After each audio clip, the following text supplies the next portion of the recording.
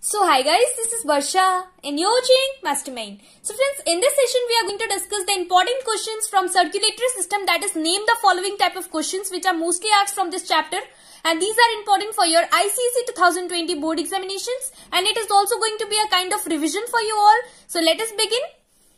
And friends, if you want the PDF of this, so you are going to get it in the description box of this video. So if you want the PDF, you can download it from there. And these are basically your short questions, that is name the following type of question that is asked from this chapter, that is circulatory system in your biology.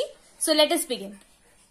Well, so starting with the questions. So the first question is the process by which leukocytes engulf and destroy the bacteria. So friends, leukocyte, it is WBC, that is your white blood cells, and you have to name the process by which leukocytes, that is WBC, engulf and destroy the bacteria. So this is phagocytosis. The process is called phagocytosis. So this is phagocytosis. Now the next one, the membrane that covers the heart. So the membrane that covers the heart, it is a double membrane structure, and it is known as pericardium. Pericardium. So this is the protective covering of the heart, and it is a double membrane structure. Now moving ahead to the next question, that is question number 3. The phase of cardiac cycle in which the auricles contract. So the phase of the cardiac cycle in which the auricles contract, it is called auricular systole. So it is auricular systole. Now the next one, that is question number 4. This is again very important. The iron containing pigment, that is the iron containing part, in RBC, that is red blood cells, also known as erythrocytes. So the iron containing part, it is known as hemoglobin. It is also the respiratory pigment. So this is known as hemoglobin. Well, now moving on to the next question, that is question number 5, the pulse rate in a normal adult man.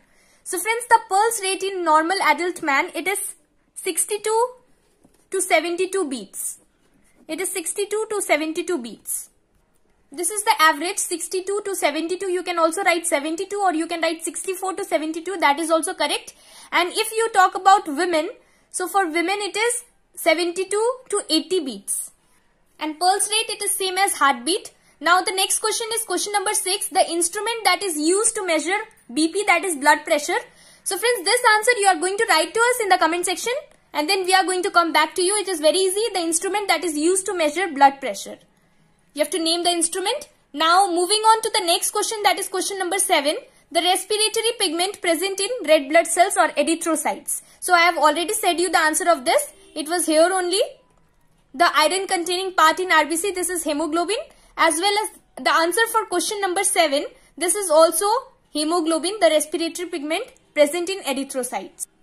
So it is hemoglobin.